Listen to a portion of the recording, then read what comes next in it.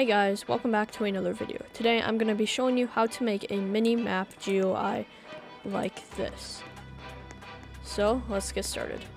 Okay, so the first thing that we're going to need to do is we're going to go into Starter GUI and add in a Screen GUI.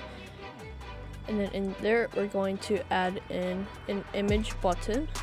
Then inside the image button we're going to add in a UI aspect ratio constraint. We're going to add in a UI corner, an image label. Then inside the Screen GUI, we're going to add in a local script. And then in workspace, we're going to add in a folder and we're going to call it viewer folder. We're going to name this to map frame and we're going to name this player arrow. And then the local script, we are going to name viewing GUI. The UI corner, we're going to set the corner radius to 1,5. And on the player arrow, we're going to make the image, the ID is 278543076. And then the arrow, we're going to make the border size pixel to 0 and background transparency to 1. Just gonna make this smaller and we're gonna drag this down to the bottom left and just put this right in the middle. And then we can go ahead and put some stuff into our workspace and that should be it. And then we can just put all of this, including the base plate, into the viewer folder. And then we can go into the viewing GUI script, and in here I'm just gonna zoom in so you can see.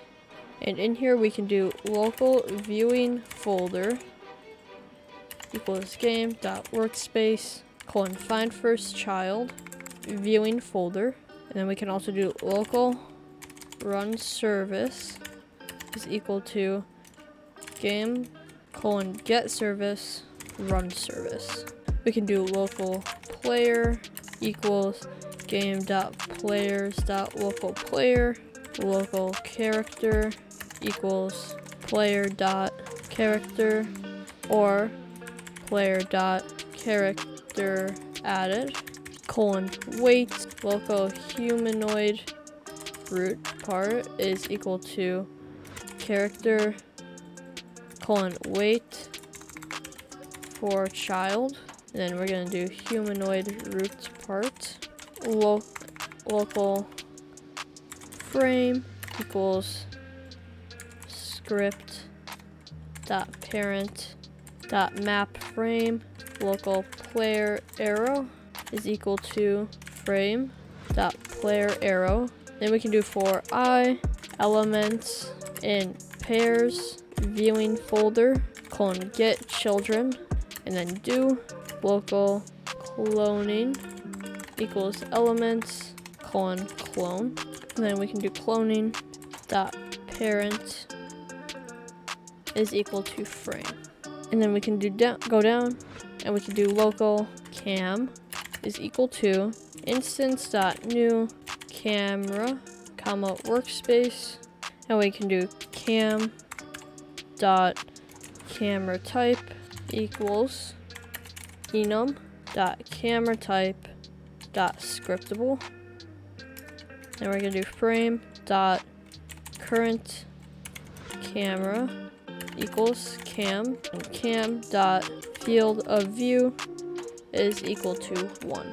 Then we can do run service dot render stepped connect a function cam dot cframe equals cframe dot new humanoid root part dot position plus vector 3 dot new 0 4000 0 humanoid root part dot position.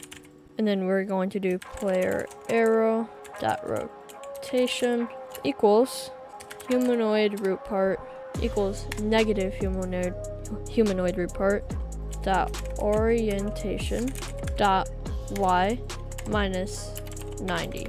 All right, and that should finish it up. I did make a couple mistakes inside the Screen GUI, which I just renamed Minimap GUI.